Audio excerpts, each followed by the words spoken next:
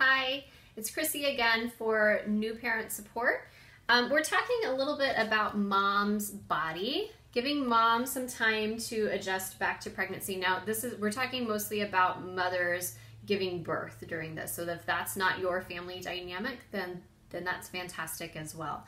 That doesn't mean that someone who is adopting or has gone through some kind of an assisted birth like IVF, that they might not still need time to adjust because the baby will interrupt their sleep schedules. I actually had the sensation of feeling out-touched when I had a newborn, just meaning that I had a child on me all the time. So when the child was asleep, I kind of wanted nobody to touch me for a while. I wanted to be in my own space. But I also gave birth, and during pregnancy, So I had 3 children. I gained and lost 50 pounds with each of my 3 children. And I'm not going to say my weight, but that is almost 50% of my body weight.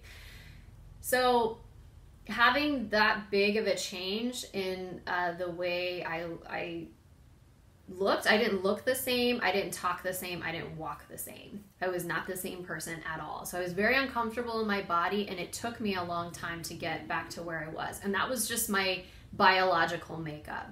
So realize that might have happened, and the change in appearance and the change in their physicality might be harder for them to adjust for several reasons. The clothes don't fit.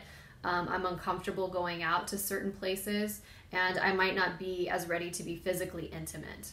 Here's another thing with COVID-19. Salons, beauty parlors, places you might go to get massage or facials, those are all shut down. So for example, this is my hair color, and this is dyed hair, okay? So think too about some of the ways that someone might be maintaining themselves and then may not be able to maintain themselves during COVID-19. So provide that space and just realize that physical changes are just a part of the makeup, okay? People who are able to go through those changes as a couple and understand those changes and work through them, that makes them stronger together, all right? Offer to help around the house, okay?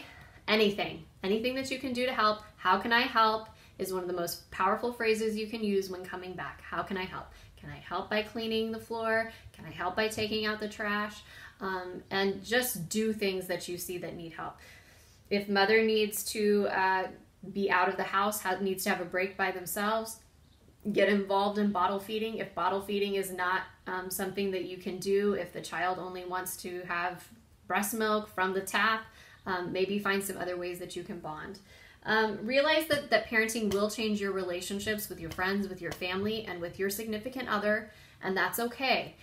There are friends that I had before when I was just a married couple, and those were different than when I was single, and those are different when I had kids.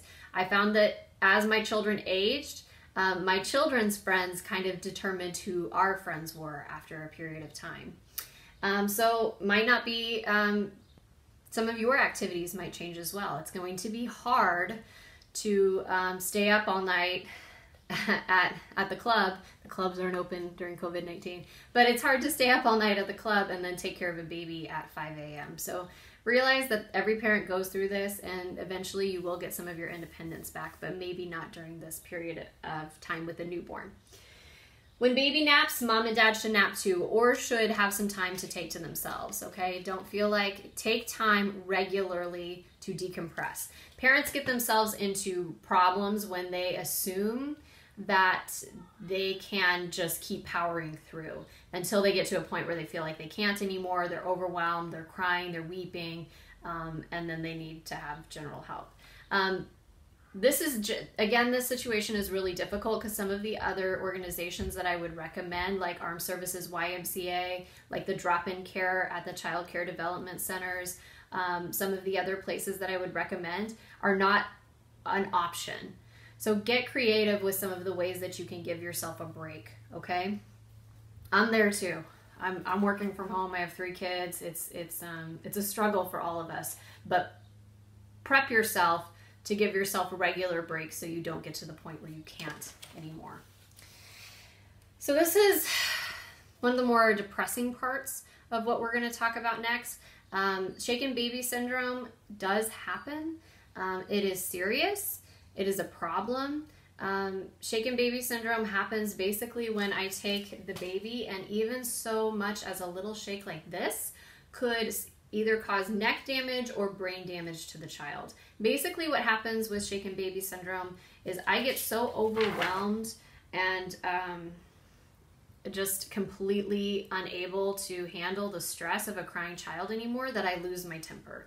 And this will cause brain damage, permanent brain damage. The child might not be able to walk, eat for themselves, speak, if that happens. So realize too that all parents get overwhelmed. If your child is crying and you've tried everything you can, it's okay to place that child in a safe space like a crib with nothing else in it, and allow that child to just cry for a moment while you get yourself back together. Okay, and that's totally normal. I actually have industrial sized hearing protection in my home for those crying fits, and it's not so much that I can't hear what's going on at all. It just takes the edge off of a crying fit. All right? So consider what works for you. The other thing that we want to remind people of as well is that family care plan is required for anyone that has a child. If you are single mill, dual mill, or if you have a spouse that travels frequently for work. So if I'm married to someone who's a airline attendant, or is a drug rep, or someone that's a traveling nurse, or if I am married to someone who has no command of the local language or can't buy for themselves. So think too about if a family care plan applies to you or not. You can come to our offices for family care plan consultation, and then your command should have a family care plan coordinator. But the family care plan is not a legal document, it is a required document. But we want to make sure that if you are deployed, if you are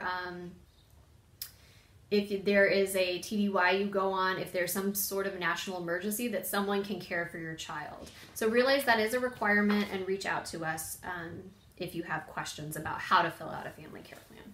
So these are some of the additional key resources that we have. We have us and 24-hour Fleet and Family Military One Source.